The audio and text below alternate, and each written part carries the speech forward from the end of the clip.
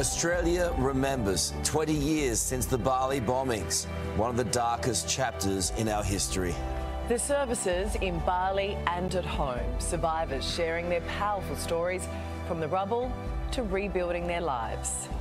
Also happening today, Victoria on alert for a major flood emergency. Communities warned they could be cut off for days. More monster rain falling across the east coast into the weekend. New details, Queensland cop shooting. An armed man killed in Brisbane as police opened fire. What led to the deadly encounter?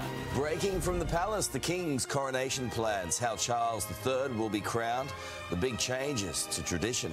And Jamie Lee Curtis on Today. How does she feel about farewelling her most iconic role? Today, Wednesday, the 12th of October, 2022. Across Australia, this is a special edition of Today, remembering 20 years since the Barli bombings, with Carl Stefanovic and Alison Langdon. Welcome to the show. We want to begin this morning with special coverage of the 20th anniversary of the Barli bombings, one of the darkest chapters in our nation's history. 202 people were killed on that horrible night, including 88 Australians. And these here are some of their faces. They are husbands, wives, daughters and sons. The grief is overwhelming for so many families.